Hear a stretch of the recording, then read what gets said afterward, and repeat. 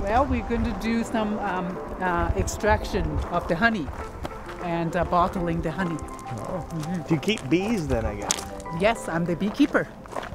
How often do you go down to the hives? Is it every day? No, I check them every other day, but now during the nectar flow, every other day.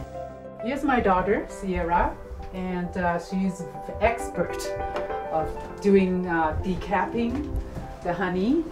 Here is a frame of honey. When the honey is ripe, the bees cap them. And what do you do with all these cappings? That's the best part. You just grab it, Yeah? and it's like chewing gum. You just Ooh! Can I try it? That's why try it. she It's so loves. good. That's why she loves doing decapping. So you just chew the wax and you get the honey. But I You spit out don't the swallow wax it, right? Yeah. No. So after you decap it, you take the frame and you put it into the extractor. Okay. You can put 30 frames into this extractor.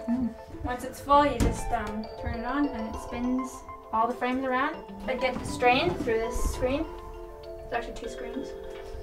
And it gets, once the bucket's full, we put it into the settling tanks. And from the settling tanks, we bottle them. We bottle the honey and label it. And So you don't do anything else to the honey, no processing, it's just straight from the frame. just straining it. Amazing, Good that honey. is so great. I mean, I just go and buy that right away and put it on my bread. Oh, really? Now, how fresh can it get? This is fantastic.